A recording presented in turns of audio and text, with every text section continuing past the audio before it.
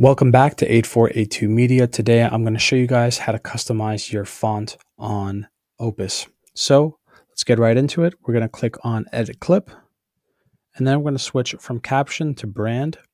Go down, and right here we have the font settings. So we get to actually choose the style of font we want.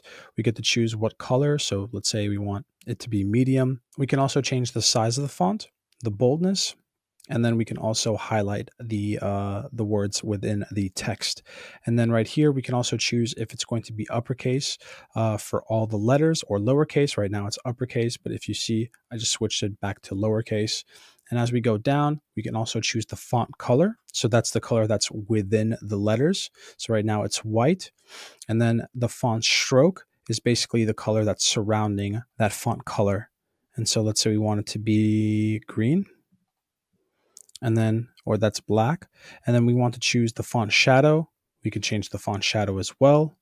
And then right here, we can also choose the keyword highlighter. So if we want the highlighted words that right now are the heard and you, we can actually choose what color we want those words to be highlighted.